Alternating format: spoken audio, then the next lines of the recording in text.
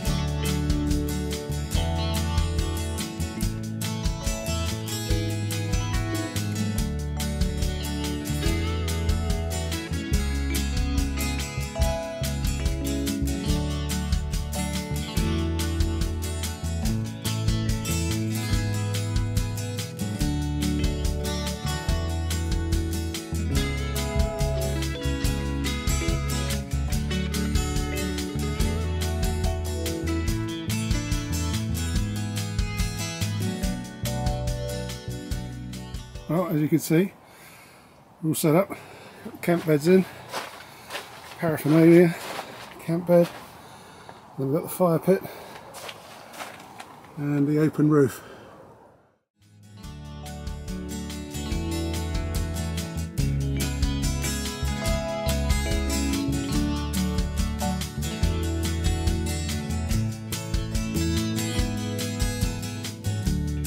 Is that what you wanted? Is it? Now you've got my pillow, you've got my coat, you should be happy. Woof. There you go, you're very sleep. Chicken and dog. I was going to say, mind your feet, she don't like feet. She'll never go if she has the enlightened equipment quilt. Suddenly there's going to be a bounding Dora over there. And Daphne's going to be so hot. Dora's happy by the fire, but Daphne would never sit by the fire. Is that what you wanted? Is it? Could I So have can my you pillow? cover me over, please? Yep, do you want the pillow? There you go, it's a thermarest pillow, an enlightened equipment quilt. She was sleeping this morning next to me with her head on the pillow. She's nonplussed. Do you think?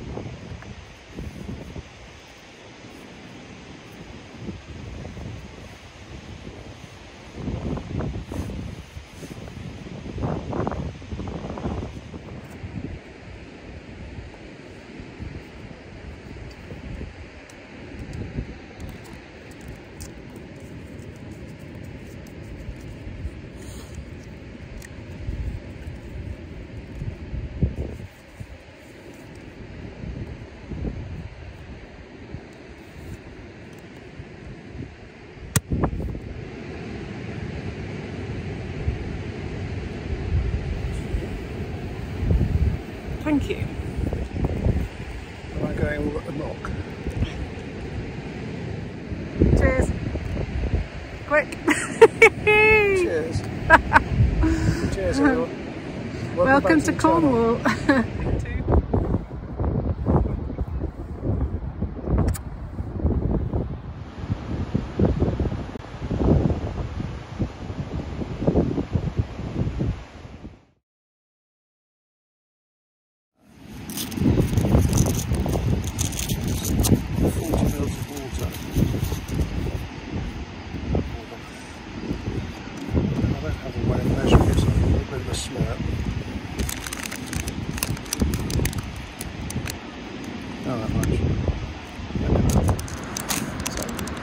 The heat pad always goes underneath the lid, and then you see them shut like that. And then at some point there'll be some volcanic explosion, and the heat will start to, the food will start to heat up. That's fine. And the rubbish. And so Sarah's having chili and rice, so chili and rice.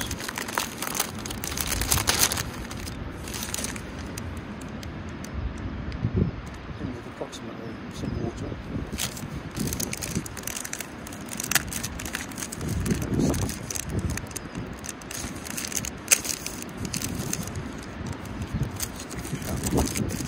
Heat pad down.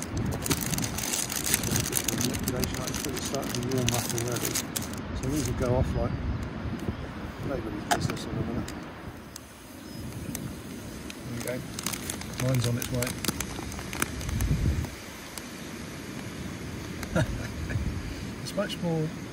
It's much quicker than that barrow cook that I used in one of the previous videos. So when you're using these ration pack things, everyone seems to get a bit kind of master chefy when they're talking about them, and they're talking about plating up. It really isn't. It's occasionally done at school, which was called debagging. So we're going to debag these meals and put them in these bowls so you can see what they look like, and hopefully there isn't too much sand in there, because there's an awful lot of sand blowing around at the moment. So I've got the stew and dumplings. We'll debag Sarah's tea. Sarah's got the this one is also, it's one of these Wayfarer ones. So this is different to my one.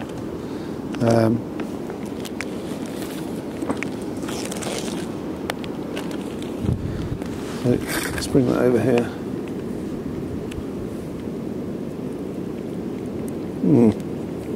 Baby food. Oh, it's very hot, I tell you.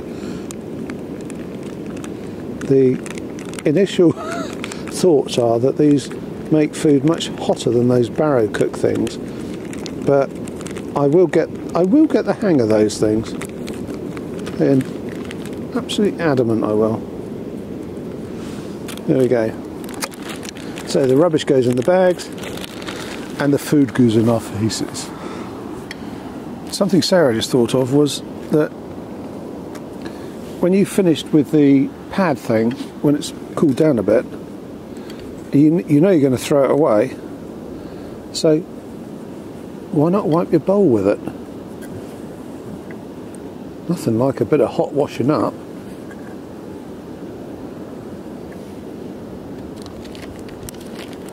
Ooh, I like it. And then we've got a bag to put it in, and it goes in the bin. Lovely. Sarah's going to have the sticky toffee pudding by Wayfarer.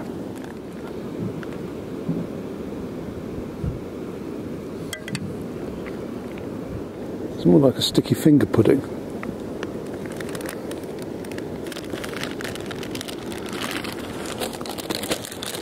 Okay, so we'll wipe a bit of sticky toffee over the place, and degustation may commence.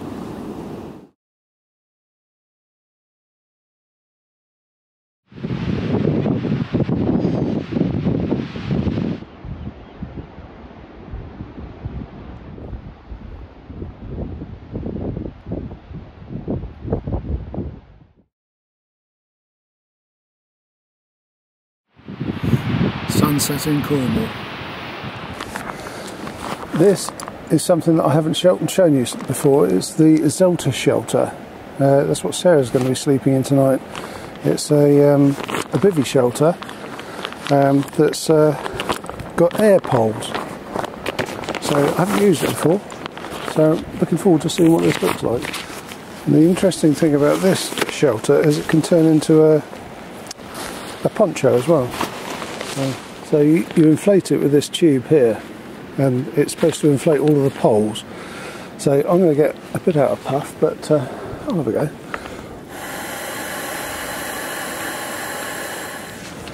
It's probably because it's facing uphill. So I'll take you around here.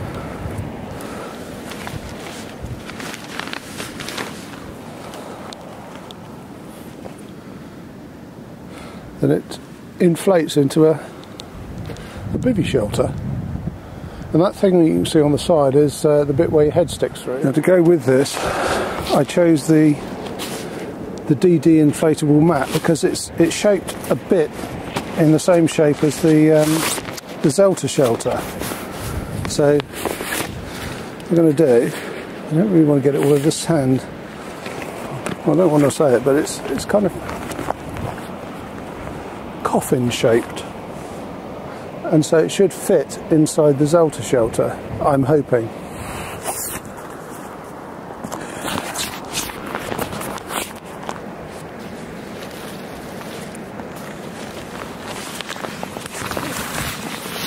So that is the DD mat inside the Zelta shelter, and I can tell you it is an absolutely perfect fit.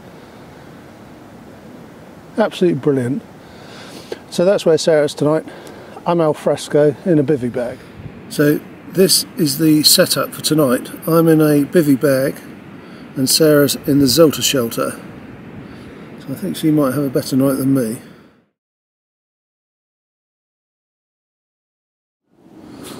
Well, good morning everyone. We survived the night. It's not the best night's sleep I've ever had, but it wasn't bad. It was nice and warm. There was a lot of dew came down, so everything got really wet, and the Zelta shelter doesn't seem to have an awful lot of room in it, so Sarah was quite cramped in there.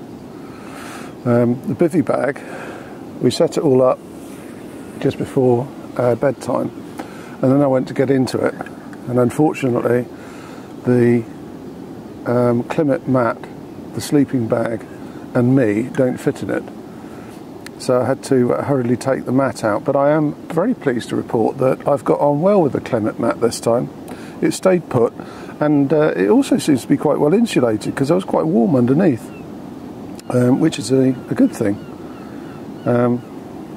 Yes, there's been a couple of dog walkers come past, so we thought we'd better get up, have a coffee and break camp. So we'll take the camp down in a minute, but I'll just see if I can show you where we were.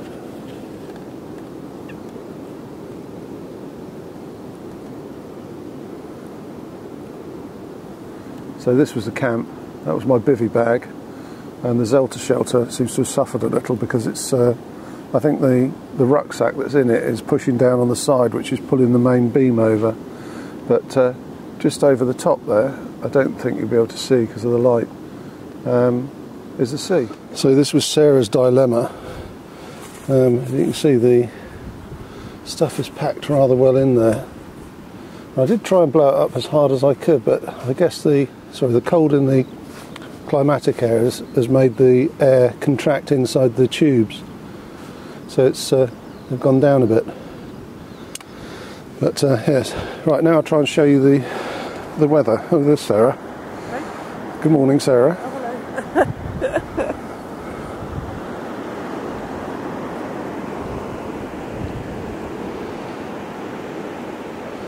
So that's the view out of our bedroom window. I think you'll agree, it's rather pleasant. So, after a hard night crafting, there's nothing like a slap-up breakfast. and we've come to a cafe called Smoky Joe's, which is quite well renowned in Cornwall apparently, and we're having the Hungryman breakfast, which is the big one. So I'll show it to you when it comes along, and you can dribble over it. Well, this is the large breakfast. I decided to go slightly smaller than the Hungryman, and you can see why. I might struggle with this one, but I'll persevere. Well, we had breakfast and we got back to base camp and had a bit of a kip, and this is the aftermath. This is the bit that you don't see on most of these videos. So last night was absolutely soaking. It was the moisture in the air was unbelievable, and so absolutely everything got wet, and so it's currently, this is the Mercedes drying rack, but it was a great time down on the beach. Don't get me wrong, we really enjoyed it. I think we do have a few lessons that we need to learn about what we actually take, and also finding things which are a bit lighter, because some of that kit was quite heavy. That Zelta shelter, I was a bit disappointed with that. I will try it again, but yeah, it didn't really stack up to what I'd hoped for.